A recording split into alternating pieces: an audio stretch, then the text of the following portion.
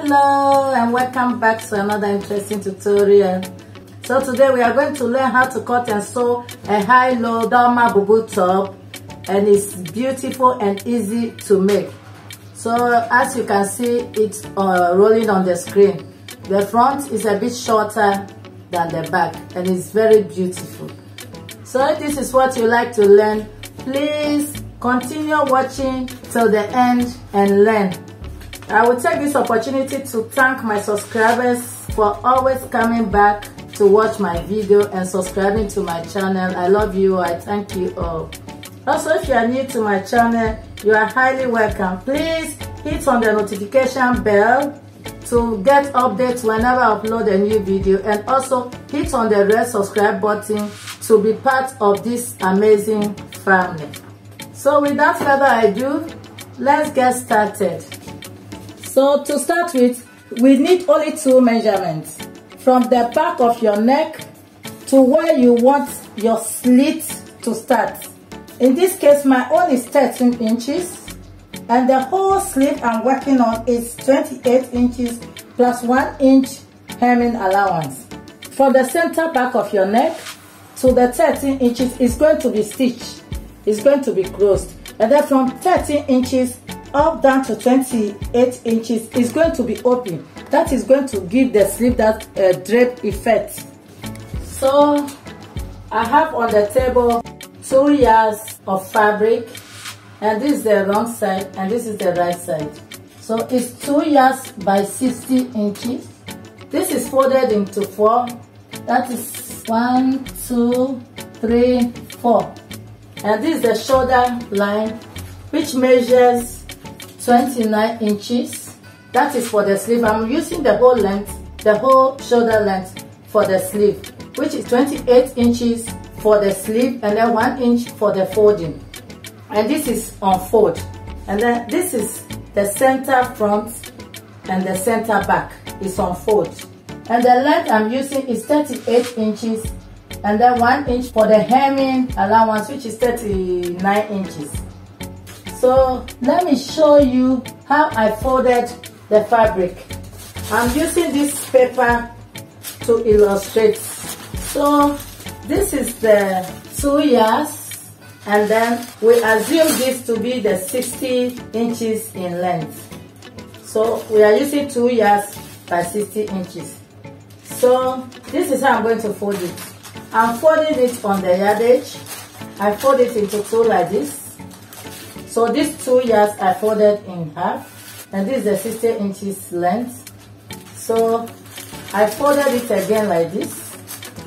This is the shoulder, and then this is the side, which is open. This is my center front and my center back. And I'm going to take the neck from here, 4 inches neck width, and then 4 inches neck depth. And I'm going to connect the point from the shoulder to the depth like this. And then our 13 inches from the center of the neck to where I want the slit open to start. Let's assume this is 13 inches. So from here it's going to be open. So I will be coming down here 2 inches. And then from the neck point I'll connect it straight like so. Hope you get me. So let's work it on the fabric so that you can get more understanding. So this is the center front and the center back. So I'm taking 4 inches width and then 4 inches depth for the neckline. And from the width I'll connect it to the depth. It's my curve ruler. The front and the back neckline is the same. So this is the neck. Now we move on to where from the center of my neck to where I want the slit to start. And I'm marking 13 inches here. So all this place is going to be open. So the next thing to do is to go to the side. So I mark 2 inches on the side here. So from the neck point here, I'm going to connect straight to the 2 inches on the side. So I have to re-mark the 13 inches down here. because I'll be cutting it off, and then later take to my machine and sew half an inch here to this point. But this side is going to be left open. So I'm going to cut now. So the next thing to do is to go and sew from this end here with half an inch to this mark, and then come back and show you the next thing to do. So guys, I've stitched down the shoulder, as you can see. So this is the opening of the sleeve, which gives that flowy effect on the sides. You see this side is open. I stitch from the neck to where I marked, and this side also I did the same. So the next step is to create that high-low effect on the front. So we are going to take one to create the high-low effect. So I took one piece and I folded it in half. So we are working on the front piece now. So we are going to work on the bottom side of the front piece. So please pay attention to this side. The high-low is not going to start from the side. It's going to be in the middle of the front piece. From the side, I'm going to mark about 11 inches from the side of the front piece. Please pay attention here. From the side of the front piece, I'm marking 11 inches inward.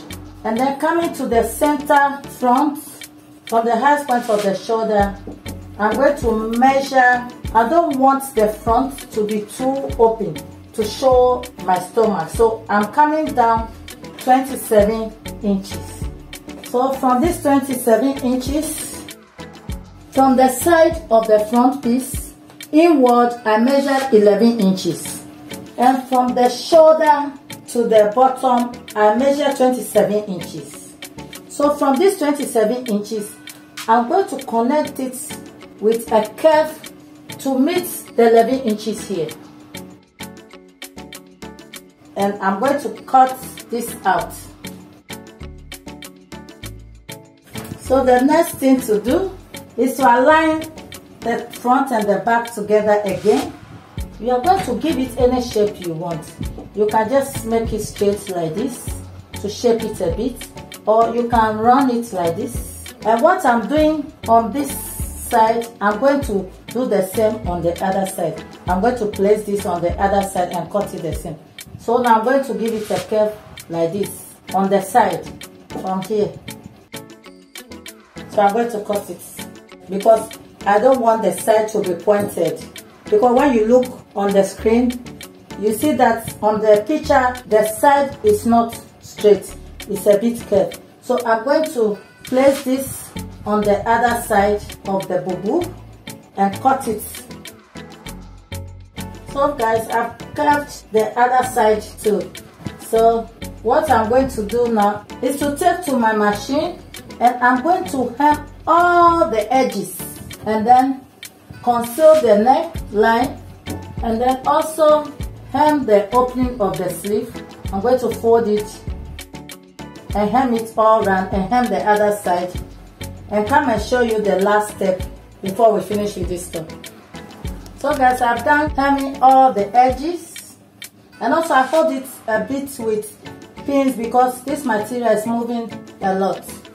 And also I use the same fabric, the pieces that left, to cut bias to conceal the edges. As you can see, very neat. So the next thing to do is to fold it into two like this so that I can shape it down. So I folded it in half. So what I'm going to do now, so from the shoulder down, I'll measure 10 inches. 10 inches will be for the arm opening. So I mark it here where the slit starts from. So on this 10 inches point from the shoulder down, I'm going to mark, cut off my bust measurement, which is 11 inches plus 4 inches, making 15 inches. So I'm going to mark 15 inches here. on this 10 inches point, I mark 15 inches, and on this 15 inches I'm going to go down by 10 inches. You can go down by 12. It depends on how close you want this side to be. I'm taking 11 inches and I'm going to mark it down straight, and I'm going to mark 11 inches at the back also, and then take it to my machine and run a stitch from this point to this point. So let me mark the back one. So guys, I finished marking the two lines. This for the shaping. So it's 11 inches, 11 inches. You can choose to bring it down as you wish, or you can just hold it with some inches in the middle here. When you wear it, it will give you that flowy effect on the sides. So let me take it to my machine, go and sew it, and come back and show you the finishing look. So guys, this is the finishing look. You see how beautiful it looks? Very elegant. You see the side, the way the side drapes, you see? This is where the arm will enter. The 10 inches I marked is the opening for the arm.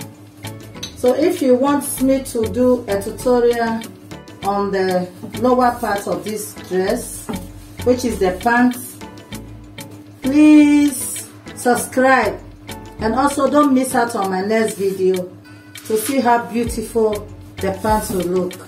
So thank you for watching. We have come to the end of our video.